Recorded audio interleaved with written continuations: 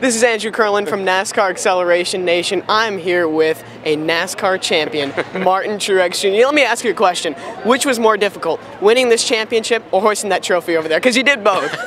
Definitely winning the championship. I mean, just to win here at Homestead Miami Speedway for the first time, it's been the last couple trips here as a team, we've been just awful. And to come here tonight and win the race, to win the championship, I'm still in shock. I can't believe it. I'm so humbled and grateful and proud of my team, and it's just an amazing night.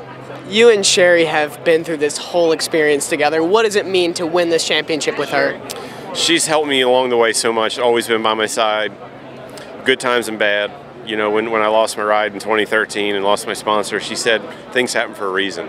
You know, 2014 she got sick, and I realized right there that bad days at the racetrack are still pretty dang good, and I'm still really lucky to be a driver. And it changed the way I looked at racing, and it changed the way I raced, and I